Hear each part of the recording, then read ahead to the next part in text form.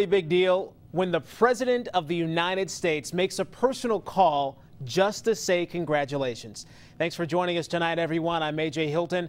Jordan Wieber and the rest of the women's gymnastics team spoke with President Obama Wednesday after winning the team gold medal. Mr. Obama was campaigning in Ohio and told the crowd he's proud of the gymnastics teams, adding he could never do what those girls did. These gymnastics folks, I don't understand how they do what they do. So I told these young ladies, as I was congratulating them, how do you not bust your head every time you're on that little balance beam?